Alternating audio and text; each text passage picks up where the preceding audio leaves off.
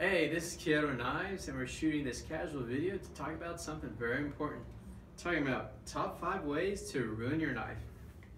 First way is how to sharpen your knife. You will never ever use an electric sharpener. No way.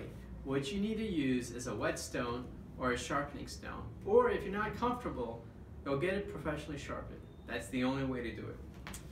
The other question we get is how to wash these knives. Dishwasher and Kyoto knives, they don't mix. The only way to wash it is you hand wash it and then you hand dry it. The dishwasher's environment is too humid and hot, it will cause the knife to rust, and then the soaps is too abrasive that it will dull the knife. The other question we get is, what kind of cutting board we use? Do you use a plastic one? No, why would you ever do that? You want to use a high-end wood grain cutting board. A plastic board will dull the knife too quickly. And last, can you use it to cut bones? No. No, why are you asking these questions? No, you don't use this to cut bones. These knives are not made for that. It will chip the blade and it will dull the knife. And then, actually, this is the last one.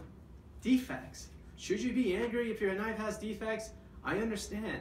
We try to be perfect, but we're not always perfect. So if you have any problems, contact us through our website and we will solve it within 24 hours. Thank you guys.